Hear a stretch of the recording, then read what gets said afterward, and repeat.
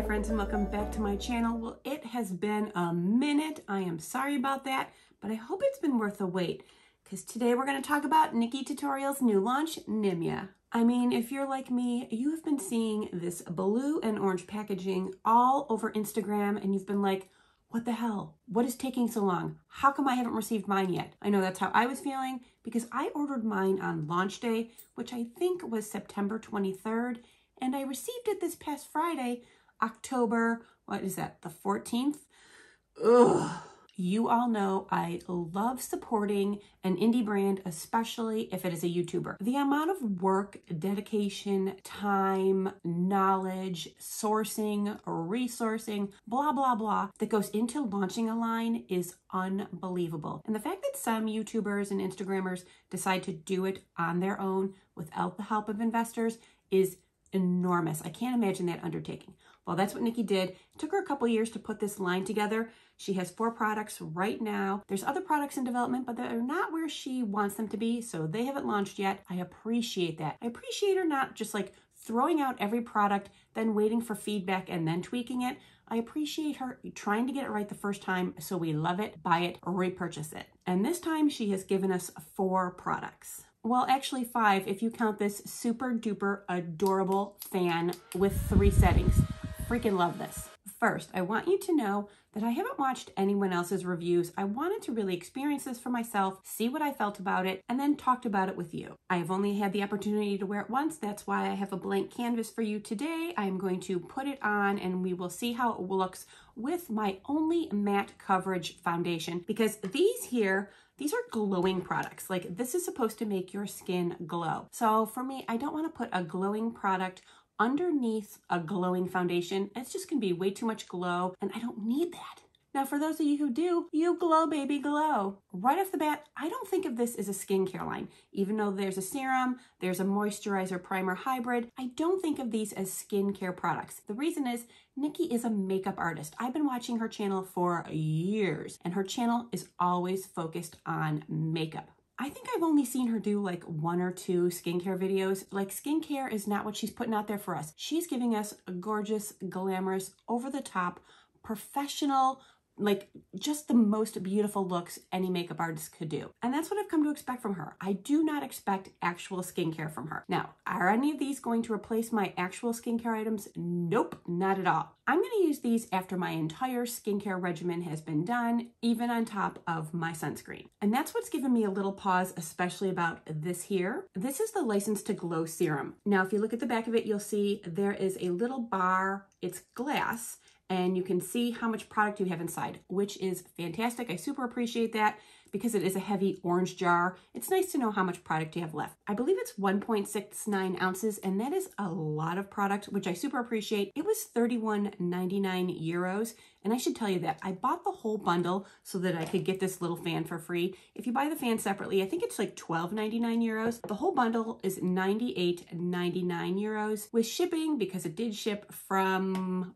where does she live? Norway? The Netherlands. Duh. Including the fees and shipping and everything, I think in US dollars, it was around $135. So yeah, for these 4/5 products, that's kind of a lot of money. And I wasn't really happy to spend that amount, but I wanted to try these products because, like I say, I love Nikkie. I've followed her for years and I want to try what she's making. So the whole point of this line is it is just supposed to make your makeup last and glow. And very often those two things don't go together. If you wear glowing products, especially like a glowing foundation or a glowing primer, it very often like breaks down your makeup quicker and it doesn't give you an all-day last. These products are supposed to actually give you the all-day last. Now, I will say my confusion with these two, I'm not sure which one should go first, because this is a moisturizer primer and it has, as of course you've seen all over the internet, the most interesting texture. So it is kind of, well, it's definitely a cream, but it is light and creamy, and it has like a whipped texture to it. So I really appreciate the texture of being like a moisturizer. However, if I were to go in with a serum over my moisturizer, that's not how I normally do things. And in skincare, you think of putting things on thinnest to thickest. That's like your basic normal way of doing things. But with this serum, I'm not sure, because I honestly don't want an overall glow all over my entire face. So I think I'm just going to use this in targeted areas. So what do I want to do? Do I want to put this on first or the Where It All Begins cream? Well, it's called Where It All Begins, so I guess I'm going to start with that. All right, so this is the amount that I have. I'm just going to rub it on my hands and put it all over my face. Now, it is scented, so for those of you who do not like scented products, you will not enjoy this. I don't mind scented products. Like I said, I wore this once before. I didn't feel or smell the scent as the day went on. I'm going to add just a little bit more because I felt that the scent dissipated. And if things are scented, like overly scented or rose scented, I will smell that on myself all day long and it makes me mental. This, I didn't have that problem.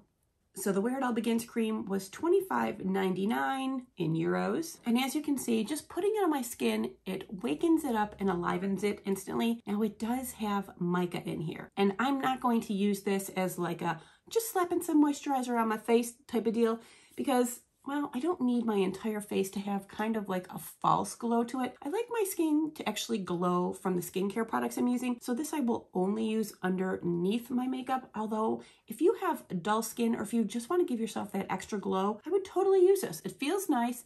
I'm not actually feeling it on my skin. It sinks in nicely and the glow is there. Now I didn't need to use it much. As you can tell, I barely made a dent in this. So I think it's going to last a while. This here, how big is this? It's 1.52 ounces or 45 mLs, which is a decent amount of product. The packaging is pretty. It is a little big and a little clunky. I don't know if it's something that I would take if I was traveling, but let's face it, I'm not traveling, so who cares? Before I go in with the License to Glow serum, I'm going to put on the cooling eye stick. At first I was like, I don't need that, who cares? But it was part of the bundle. I wanted to have everything so I could try it. And I will tell you, after I used it just once under my eyes, my concealer looked better than it's been looking lately. I've been getting some dryness, which is new to me, and I'm kind of annoyed by it. I've been kind of mixing up my concealers, trying to get the right thing going along with my moisturizers. This here worked really nicely. All right, let's get this on. This is $18.99 in euros. So I don't know, what is that in American dollars? Like $23 or something like that? It feels cooling, which it is supposed to.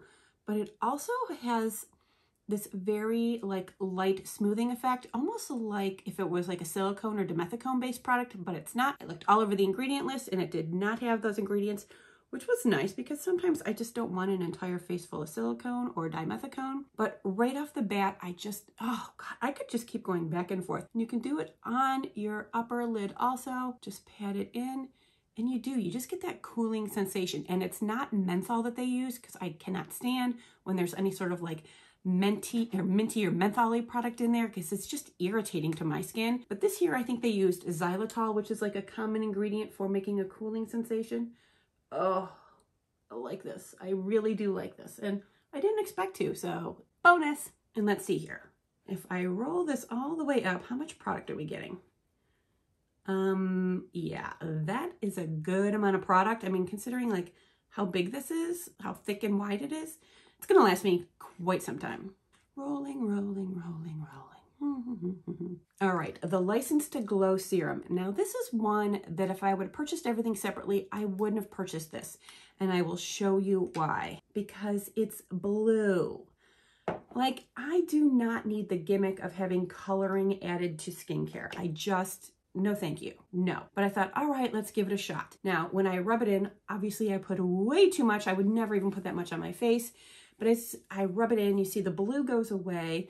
It does leave behind this gorgeous glow. I mean, look at from like one yucky hand to the next, like this is glowy and really pretty. So I'll give that a second to dry down. Now, this does also have mica in it. So if you look at it, I don't know if you can see, let's try this one more time. There is like a pearlescence to the product.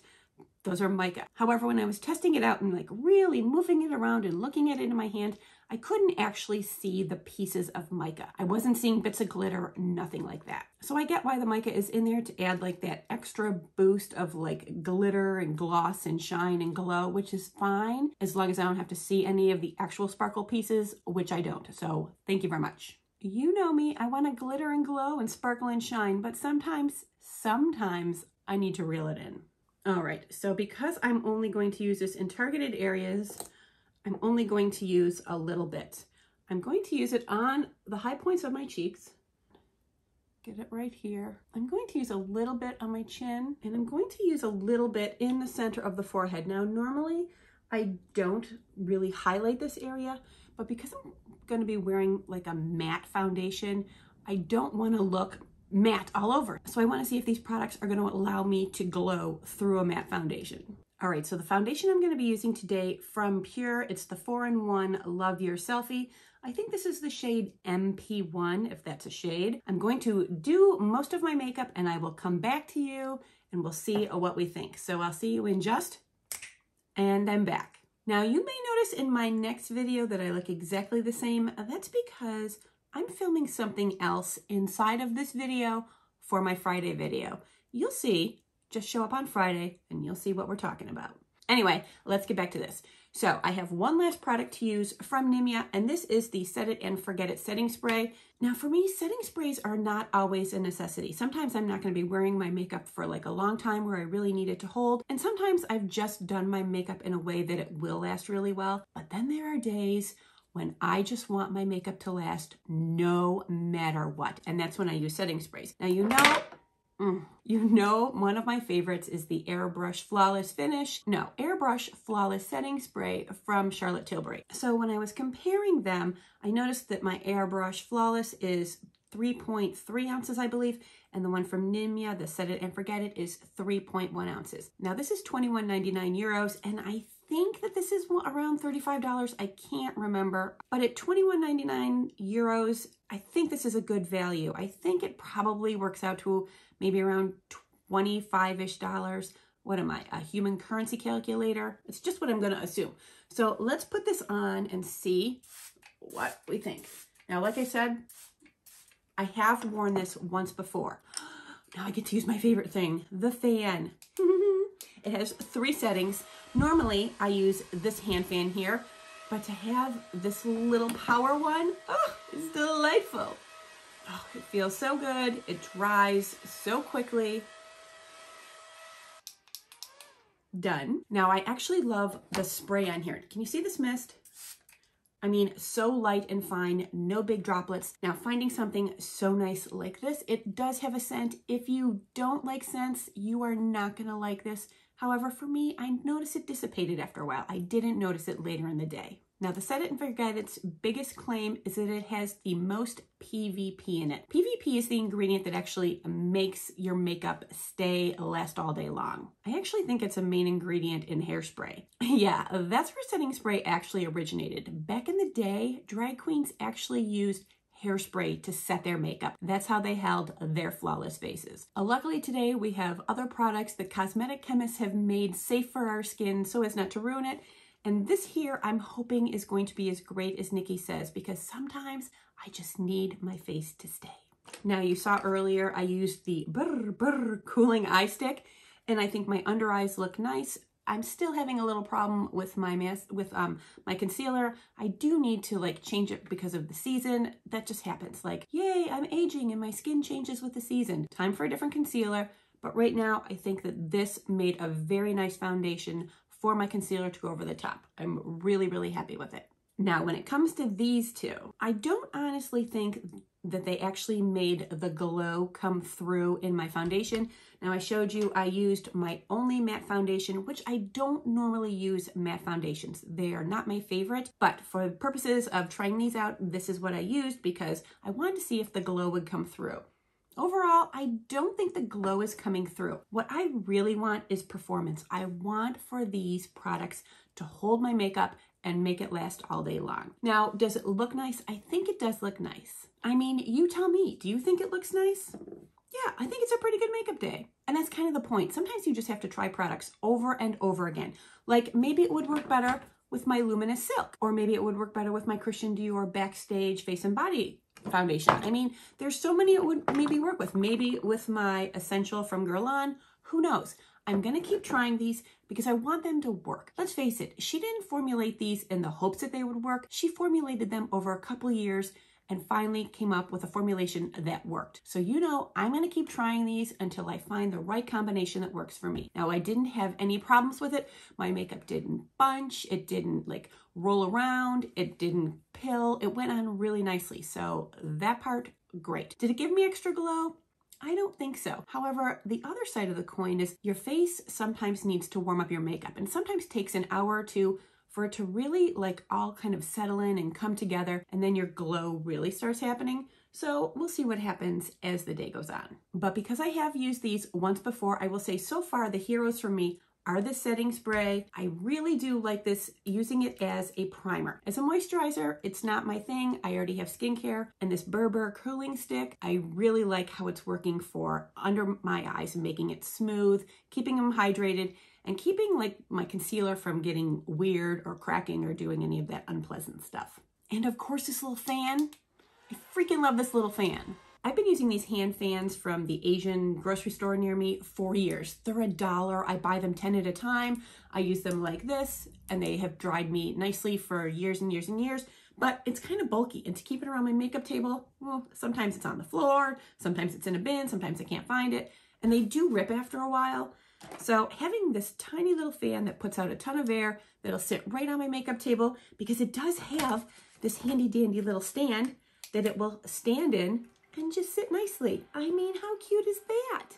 So right now I'm digging everything except for the serum. I'm really not sure what I'm gonna do with this, how I'm gonna use it. If any of you have this serum, tell me what you're doing with it, how you're using it, or if you don't really like it. It's honestly the most expensive thing in the line, which is a little annoying at almost 32 euros. But there's a lot of product here. So if you can tell me how you're enjoying it, maybe I'll give it a try. You know, they did mention that you can add it to your foundation. Maybe I'll try that. So mixing it on my back of my hand or on my little hand palette, mixing the two of them together, maybe adding the glow to the matte foundation. I'm gonna give that a try. I think that might be a good thing. Oh, and like all the other packaging from companies that I love, you open this up and there's information on the inside. There's even a QR code at the bottom. It tells you all sorts of nice little handy dandy need to knows. Do it. Just open up your friggin' boxes. All right, friends, that's it. I want to thank you for joining me on my journey with Nimya by NikkieTutorials. If you haven't purchased any of the products from Nimya yet, but you are curious, go ahead and leave me a comment down below or slide into my DMs on Instagram like some of you have been doing. I love talking to you all, no matter where you are. And to my new subscribers, I want to thank you so much for being here.